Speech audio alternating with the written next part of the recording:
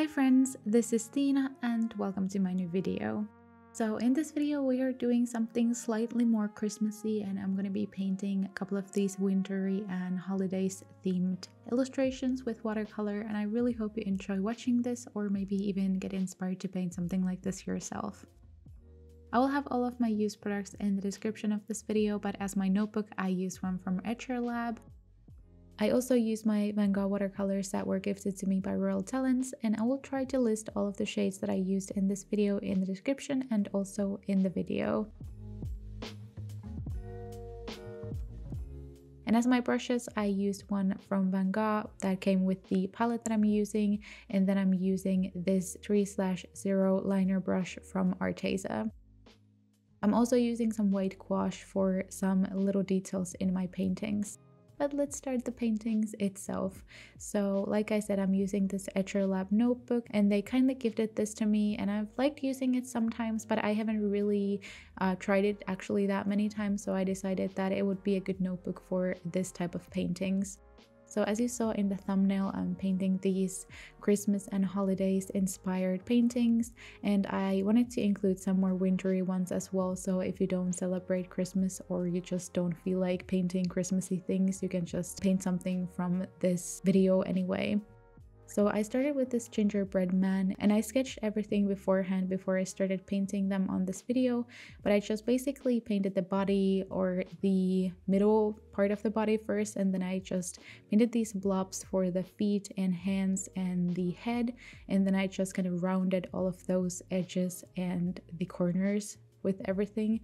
And then I started adding these brown tones on the paper, and as you can see, I'm just deepening and darkening the colors as we go forward, and I'm pretty much just like adding more and more color because of course with watercolors things are often trying to be a little bit more lighter than what they looked like first, so I really had to go in with a lot of layers and just darkening it a lot, like more than I thought I would, but it definitely gives it this more organic, actual like gingerbread cookie feel when you just darken the colors more.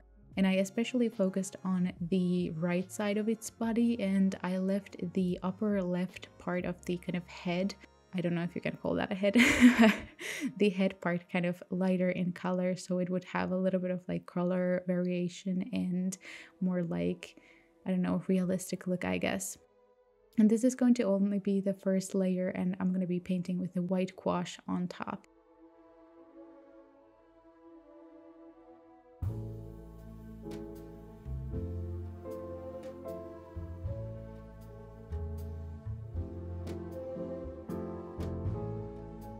And then I was working on this candy cane on the right side, and first I just used the lightest color in the palette and I just made kind of like a base for that, and I then started darkening the right side of the candy cane. And when I did that, the base of the gingerbread man had already dried up, so I went in with my white gouache now. And as you can see, I was using that white detail brush and I just made basically like an outline for the whole thing, but I left a little part of the brown color kind of still outlining those white outlines, I guess. And as you can see, I'm darkening some of the edges a little bit, so you know when you add frosting you will have this kind of 3D effect, so I tried to make sure that that was still there in this painting as well.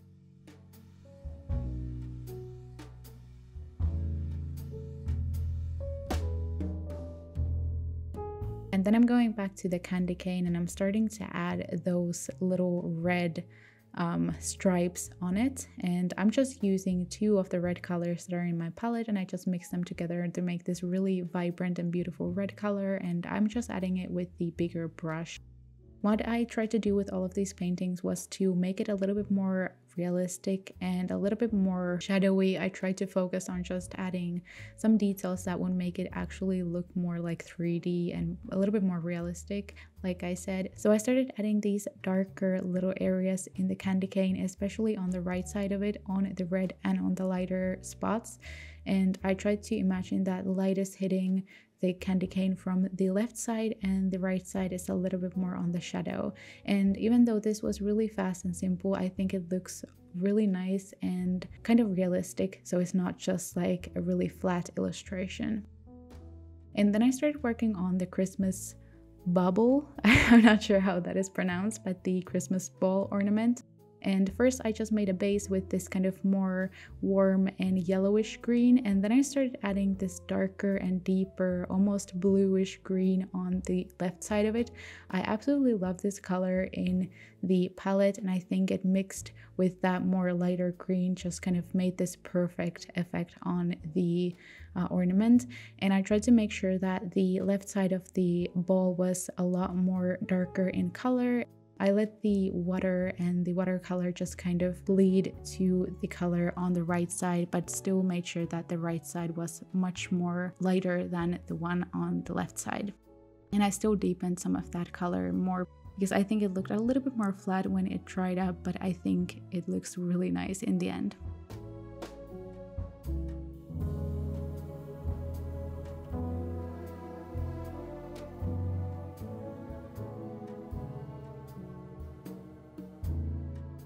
Then I'm working on something that is not necessarily Christmassy, but I just wanted to create something pretty red, and I decided to make this little berry branch. So as you can see, I'm just adding that lighter red color on all of the berries here, and then I'm starting to deepen and darken the colors again, and I'm making sure that I'm leaving this little dots of the lighter color red on the top of the berries. If you want to skip the first part and just paint with that lighter red the upper part of the berry, that totally works because I'm pretty much covering the whole thing, as you can see. But I'm just making sure that I'm leaving that little light spot on the top part, and otherwise I'm just painting the whole thing.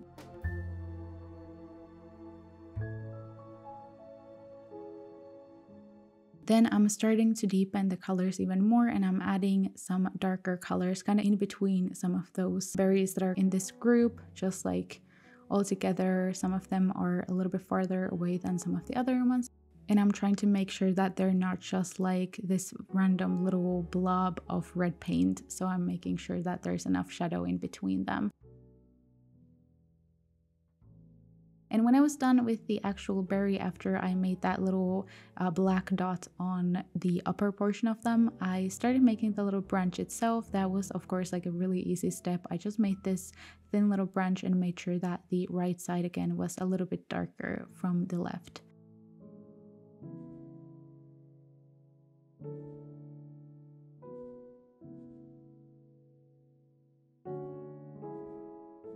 And then I was working on something else that is not necessarily Christmassy, but I don't like Christmas decorations. I don't decorate my apartment with my boyfriend at all. But if I would be decorating it somehow, I would love to add these dried orange slices somewhere because I think they're so pretty, and I like this more dark and vintagey Christmas decorations, I guess. So I decided to paint an orange, and I think it really suits together with the other illustrations, even though it's of course not like a full-on Christmas decoration that people often go for. But as you can see, I just made a orangey base for the whole orange slice, and then I started adding these little lines and strokes on top of that in those kind of triangular shapes that you would see if you would slice open a orange. So I made sure to leave some of those lighter spots peeking through the darker color because of course it's going to be a little bit more highlighted, and when you're looking at an orange slice you can see that there's more of these kind of highlighted little dots everywhere. And I also went with a white gouache on top of this later to kind of accentuate the highlights a bit more. I also just darkened some of the areas in the middle and also in the edges of the slices on the kind of closer to the peel, and I also made the skin around the whole thing.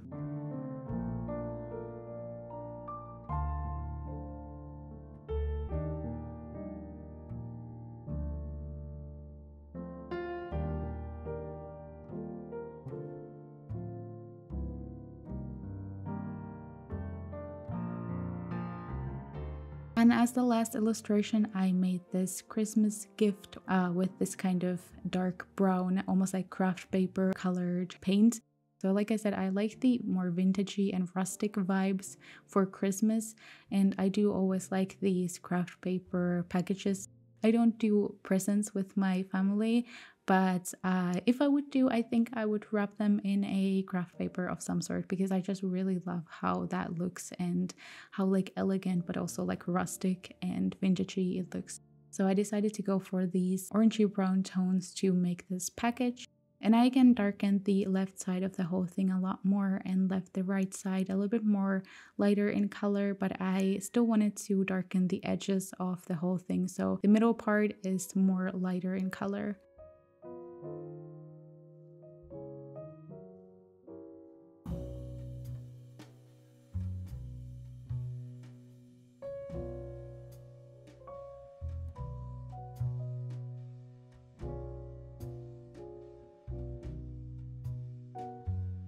And then I added this red ribbon around it. Again, I was using the same colors with the reds that I was using before. And yeah, this was just a fun little step. And I really just enjoyed working on these paintings. And I actually didn't spend that much time on them. I think this took maybe like an hour in total. And I think you could use some of these little elements just by themselves to make like a Christmas card, or you could just, you know, paint something Christmassy or holiday inspired if you are like kind of lacking that Christmas mood. I feel like I'm definitely not in a Christmas mood of any sort. So this was a fun little practice now in the beginning of December to just paint something fun and kind of get into that Christmas mood in some way. And as you can see, I was darkening the kind of inner part of the whole ribbon, and I was making sure that all of the areas of the ribbons were kind of showing enough, and again, they weren't just like a little blob of red paint.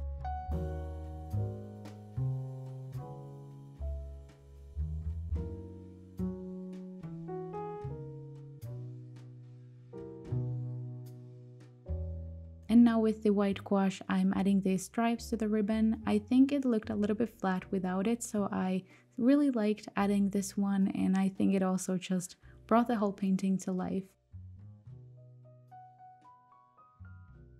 And as you can see here, I'm adding those lighter highlights to the orange slice, and that is it for this whole painting. And I really enjoyed working on this and just again getting to the Christmas mood a little bit more. I really hope you liked this video. I know this was a really fast and random one, but I have a lot more videos to come with my bullet journal at the end of the year, so I thought that this could just be like a little random video in between all of those. But thank you so much for watching. If you enjoyed this video, make sure to subscribe to my channel if you haven't already. Like this video and also leave a Christmassy emoji in the comments if you watched until the end. Thank you so much for watching, and I hope to see you in my next video. Bye bye!